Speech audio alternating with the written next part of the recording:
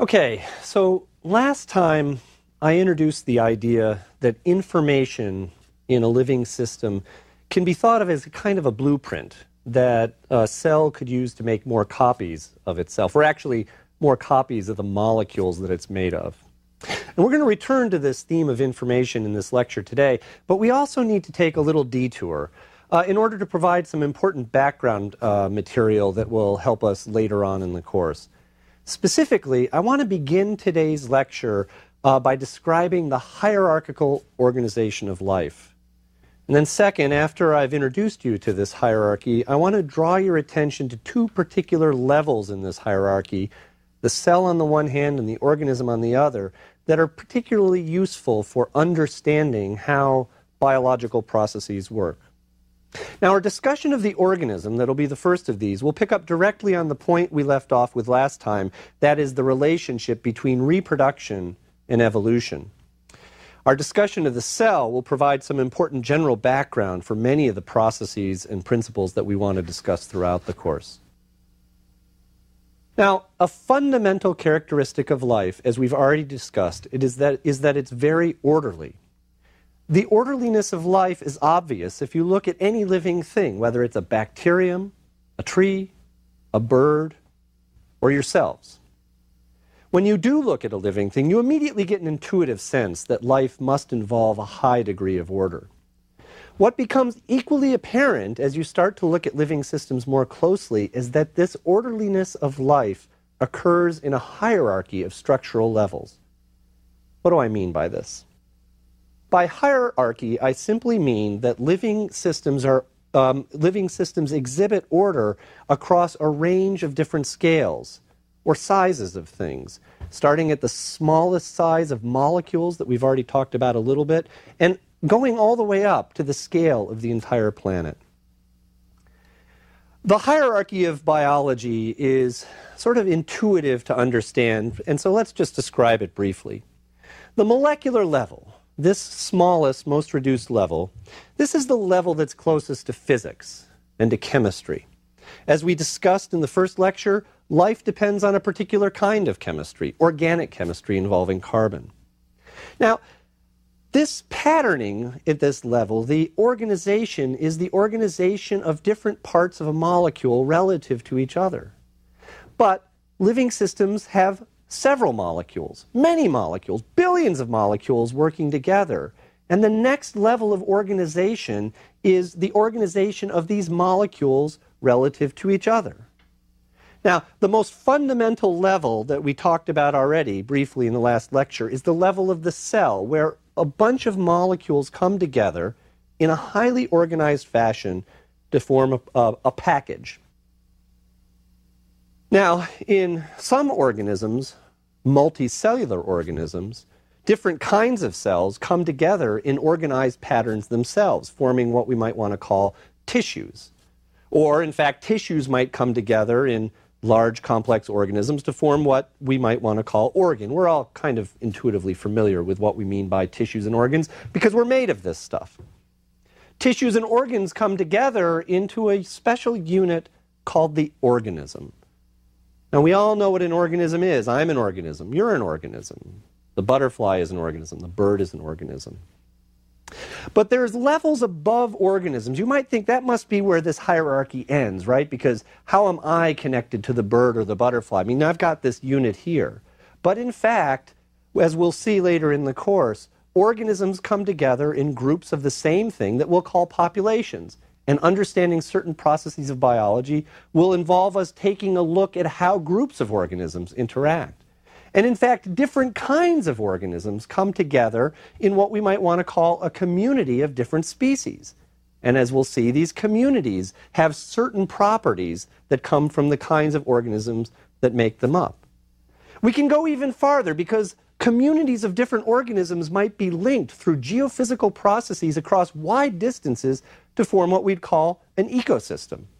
And in fact, at the largest scale, the entire planet Earth is a kind of ecosystem, something we call biosphere. We really all are linked together.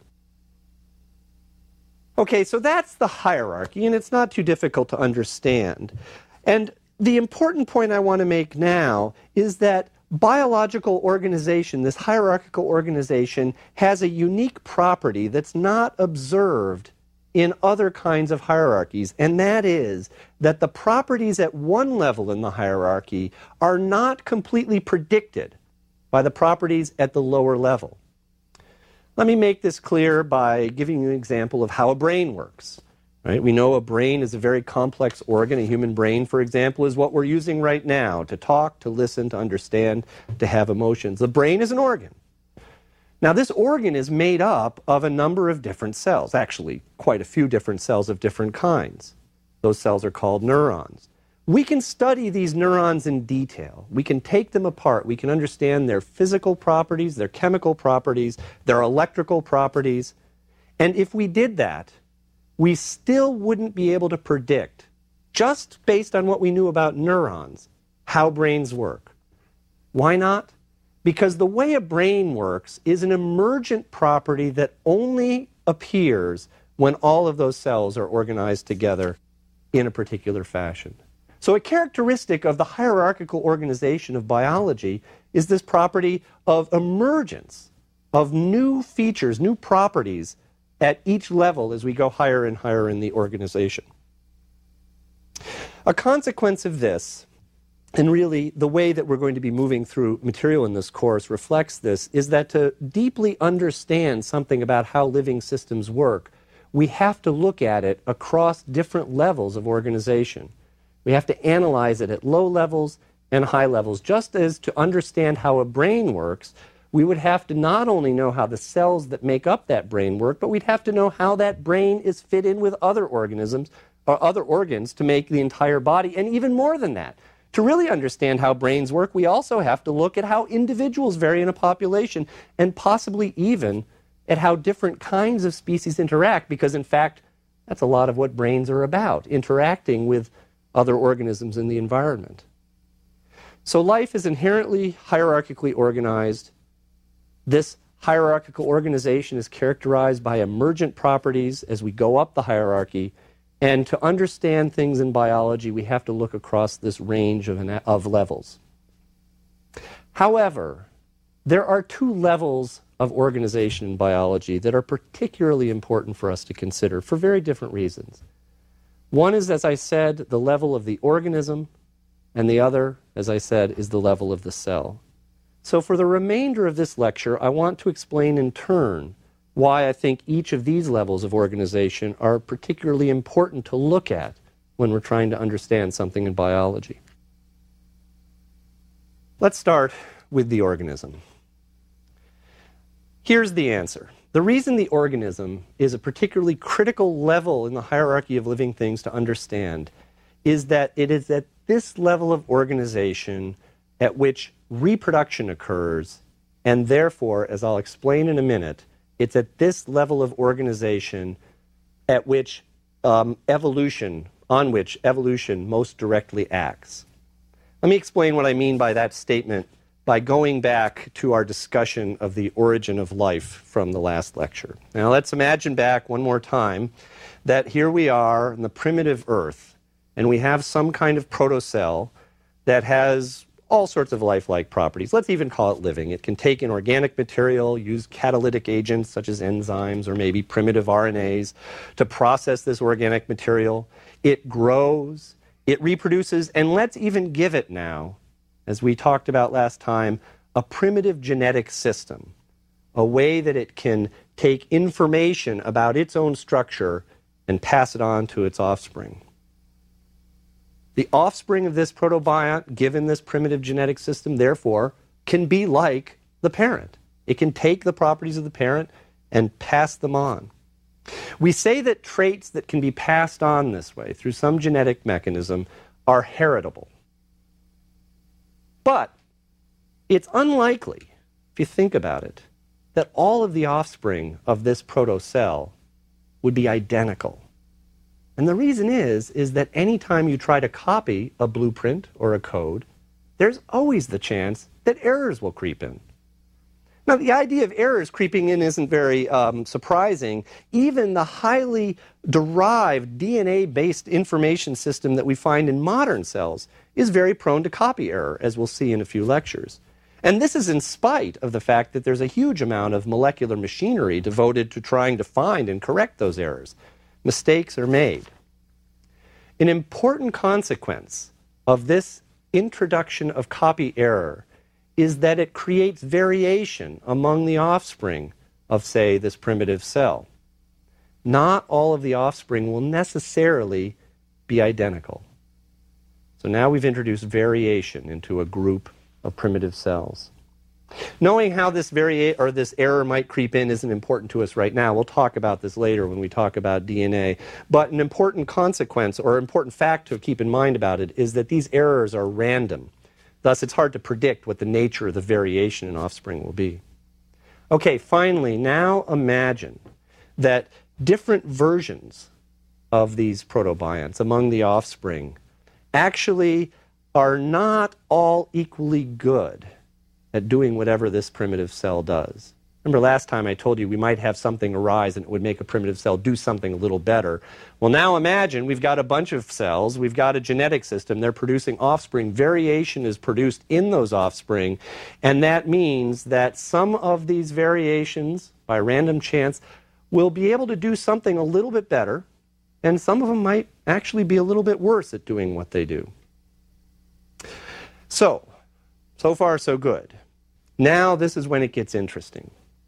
At some point, the tide pool that these little primitive cells are living in is going to start filling up. They're reproducing. There's more and more cells. What are they doing? They're taking in the organic molecules from the primordial soup and processing. That's how they grow.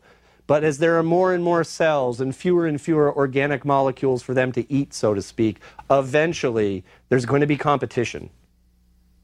Not all of these cells will get everything they want. If some of these cells are better at getting that stuff or processing it or doing whatever than others, what that means is that some of these cells will be able to reproduce themselves more and other cells will be able to reproduce themselves only less. This differential reproduction among the variations that we see in this group of cells means that over time, whatever information is possessed by those cells that are doing it better will become more prevalent in that group of cells, in that population of cells. Why? Because the versions of that cell that are doing it better will reproduce more. They're getting more of the stuff. They're growing faster. They're dividing more. Whereas the versions of those cells that are doing it less well will reproduce less. And so they will be less able to pass on their version of this information to subsequent generations. The process I just described in a very small nutshell, and we're going to come back to it in detail later, is basically evolution by natural selection. We have variation among organisms. We have competition among those organisms for some limited resource. As a result of that variation and competition, there's differential reproduction with some individuals reproducing more and some individuals reproducing less.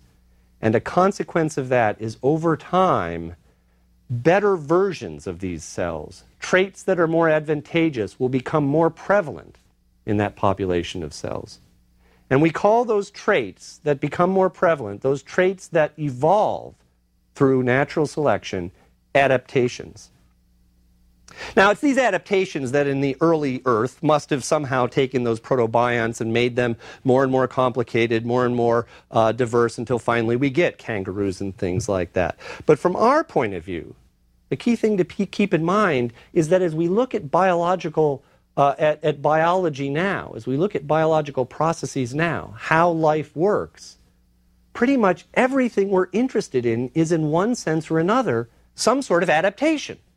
It all came from this protocell that could do virtually nothing to doing all of the stuff that biology does now. And it's all the result of adaptation from natural selection.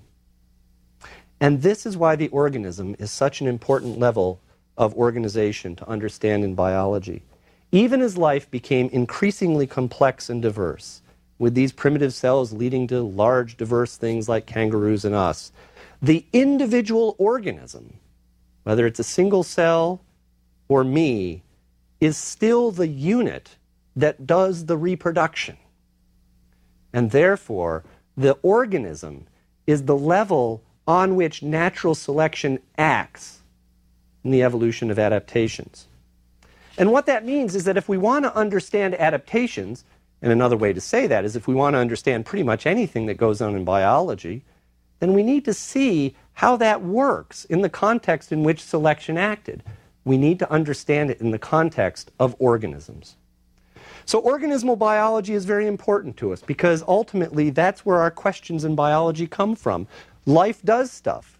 That life that's doing stuff are organisms on which selection has acted over a long period of time, and we can understand biological processes by putting those questions into organisms. Okay, so now let's turn back to the level of the cell. Why do we still care about cells then if in fact a lot of organisms like ourselves have now become multicellular? What's the point of the cell? Why is that an important level? Well, there are two related answers to this question, really. The first answer is that the cell is the minimal unit of structure capable of independently performing all the activities of life. That is, the cell is the smallest unit that could be truly called living. Even in multicellular organisms like ourselves, we're still made up of individual single cells, and most of the fundamental processes that make us work are working in the context of this unit of the single cell. In fact, in large complex organisms like ourselves, there are a whole bunch of different kinds of cells, each with its own unique structure and function, each with its important role to play. But each of those roles is played out in the context of this fundamental, most important package. So, the cell is important because it is the fundamental unit of organization that can function on its own. And so as we take apart even the most complex systems, we often find ourselves bringing it down to how a cell functions. Now, the second reason that the cell is such an important level of organization, which is really related to the first, I mean, it's how the first works, has to do with this idea of packaging that I introduced earlier. By packaging, I simply mean the ability to separate this from that, to separate the inside from the outside, to separate one kind of molecule from other kinds of molecules, to separate one chemical reaction from other kinds of chemical reactions. The chemistry of life is very complex, and it's this complexity of chemistry that allows us to do all the diverse things we do, at least on that one fundamental level. And here's the point, it's the packaging provided by cells that allows this complex chemistry to occur, because different processes can be kept separated. Let's look at cells a little bit. Now, there's a little bit of background about cells. They're actually, in living things, fundamentally two different kinds of cells. Everything that's alive is made of one kind of cell or another kind of cell, and I just want to give you some background about this. We call these two types of cells prokaryotes, or prokaryotic cells, and eukaryotes, or eukaryotic cells, respectively. Now, prokaryotic cells are the things that sort of we've been talking about when we've been giving these arguments about the evolution of life on, or the origin of life on Earth. And like those protocells, prokaryotic cells are enclosed by a single membrane. This is sometimes called the cell membrane simply. It's sometimes called the plasma membrane. This plasma membrane or cell membrane is primarily composed of a particular kind of organic molecule, lipids. These are the fats that we've talked about before. And we're going to talk more about lipids and cell membranes later in the course when that becomes relevant. The only thing we need to know about this lipid cell membrane for now is that its chemical properties provide a uniquely effective barrier for separating things in an aqueous, in a watery environment, because water doesn't pass through it very well. And so it's particularly good for keeping molecules inside and outside separated. So what are prokaryote cells today? I mean, we've gone beyond the tide pools of the early Earth. Well, prokaryotic cells today are the things that we commonly refer to as bacteria. All prokaryotic cells are single-celled organisms. Sometimes they occur in large masses, large mats, for example, but even then, each prokaryotic cell is its own separate individual, single-celled individual that reproduces on its own. There are some other structures too. I mean, I don't want to run prokaryotes down. I mean, I have to point out that if you look at a prokaryote in detail, you see some other kinds of structures in there. I mean, some prokaryotes will have very long tails on them called flagella that allow them to move around. Some prokaryotes will have some infoldings. But by and large, prokaryotes represent a single package. Now, this doesn't mean that prokaryotes are somehow losers in any way. In fact, prokaryotes, in spite of this structural simplicity, are actually some of the most successful organisms that have ever existed on the planet and that exist today. Prokaryotes occupy a wider range of environments. They span a broader range of biochemistries than any other group of organisms, and they're extremely abundant. Prokaryotes are everywhere. For example, the number of a particular kind of prokaryote called E. coli, Escherichia coli, that lives in the guts of humans, for example, the number that live in a single human's gut exceeds the total number of humans that has ever lived on the planet. So it's not like prokaryotes should be ignored just because they're simple. Nonetheless, we're talking about packages, and this leads us to the other main kind of cell, the eukaryotic cell. These are structurally much, much more complex. Everything other than bacteria that lives, including anything we might want to call a plant, an animal, a fungus, is composed of eukaryotic cells. Now, there are a number of organisms, protists, that are single-celled eukaryotes. So it isn't that eukaryotic cells are necessarily multicellular. They can be single-celled. But all multicellular organisms, such as ourselves or birds or trees, all of those are composed of eukaryotic cells. Eukaryotic cells are primarily characterized by the fact that they are not only a package themselves, but they have inside them a very complex internal set of compartments, or smaller sub-packages within, each separated from the different parts of the cell by its own additional lipid membrane. Now, the internal packages or compartments of a eukaryotic cell are something that we could spend a lot of time listing. We could memorize those details. But what I want to do is to draw this more broadly out to point out that there are really three main types of internal packages that we find in eukaryotic cells. Let me list those three main types for you and then go through them in turn. There are some internal packages that are specifically devoted to the problem of information storage and processing. One in particular that we'll talk about in a second. There are some of those internal packages that are specifically devoted to the problem of processing and storing energy. And then there's a third set of internal structures that are devoted to the problem of transporting and packaging biochemical products and reactions. That third set, by the way, I'll just tell you, is commonly called the endomembrane system, and we're going to talk about that last. Well, let's talk about information processing. The organelle that is, oh, and I should say, I should define that term, I'm sorry. We call these internal packages in eukaryotic cells organelles, sort of by analogy to the organs in an organism, the little pieces that function independently in a eukaryotic cell, we'll call organelles. So the organelle that is most associated with information processing in a eukaryotic cell is what we call the nucleus. In fact, it's the presence of a nucleus that gave rise to the name eukaryotic cells. The karyon, which is from the Greek root for nut, was the name given by early microscopists when they were first describing cells to a large dark element that they always found in the center of this particular kind of cell. And that large dark element is this huge piece called the nucleus. So eukaryotic means essentially having a true nucleus, and the prokaryotes are cells that don't have a nucleus. When you look at a nucleus under a microscope, a high-resolution microscope, you actually see that it's divided from the rest of the cell not by one membrane, but by a double membrane system. We call that double membrane the nuclear envelope. So whatever in this nucleus is actually quite sequestered from the rest of the cell.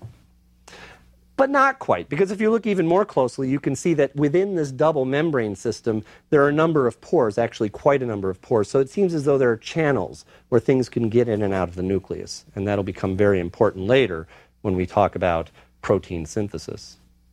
Now, the most important content of the nucleus, as you may guess, is the information that the cell contains. And that information is DNA. Actually, in cells, that DNA is physically packaged in long strings that are chromosomes. During most of the life of a cell, those chromosomes are just dispersed. You can't actually see them as individual strands. Yes, the chromosomes are actually dispersed. You don't see the DNA as individual strands. It's only when the cell divides that this DNA starts condensing and bunching up and becomes what we would call chromosomes visually, that we could see, you know, the little squiggly X and Y things that cell biologists might look at under a microscope. So that's what the nucleus does, is it acts as a package for DNA in the form of chromosomes. Now, we're going to come back to DNA starting in just a couple of lectures in some detail, so I'll leave that for the moment. Now, there are two kinds of organelles that are specifically devoted to the problem of processing and storing energy. And these are called mitochondria on the one hand and chloroplasts on another. We're going to come back to mitochondria and chloroplasts in detail at the beginning of the third segment of the course when we start talking about energy more specifically. But for the moment, let me just give you a bit of an overview. Mitochondria are the site where the cell actually obtains energy by breaking down carbohydrates and other organic molecules, but especially sugars. Chloroplasts are the site where a process known as photosynthesis, that we'll talk about later in the course, actually captures energy, captures it from the sun, and uses that energy to build these organic molecules like sugars, which the cell will use to store energy over the long run. All eukaryotic cells have mitochondria. All eukaryotic cells need to be able to break down things to make energy that it can use for cellular processes. Only plants and a few other green single-celled organisms actually have chloroplasts. So that one special organelle that's devoted to capturing energy is only found in some subset of eukaryotic organisms. There's an interesting other thing about mitochondria and chloroplasts is that they also have their own internal, complex internal structure, and we'll look later at how that structure is necessary for them to perform their functions. They also have their own DNA. Mitochondria and chloroplasts actually need to replicate themselves, so that when the cell divides, what happens is all of the genetic information that will be found in the nucleus gets replicated, copied, and separated into two daughter cells, but not all of the information necessary for building the mitochondria and chloroplasts.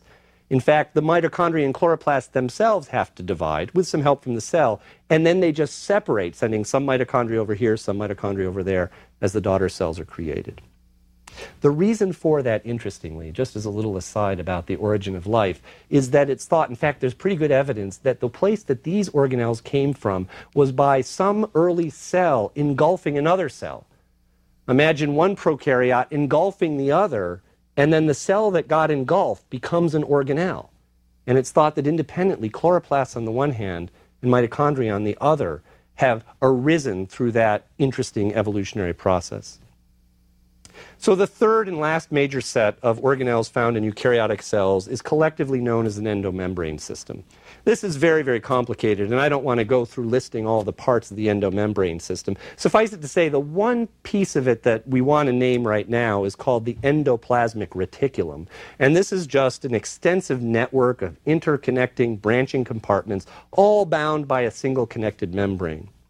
The endoplasmic reticulum forms sort of an internal transport and processing system for the cell. This is the system in which different components associated with different parts of biochemical processes that the cell has to do are segregated. You can think of the endomembrane system as kind of a processing and transport set of facilities that are analogous to the different rooms and vats and movable containers found in a chemical manufacturing plant.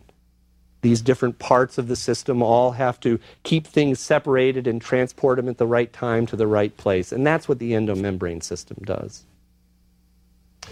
Okay, so now we've seen how life is organized in a hierarchical fashion.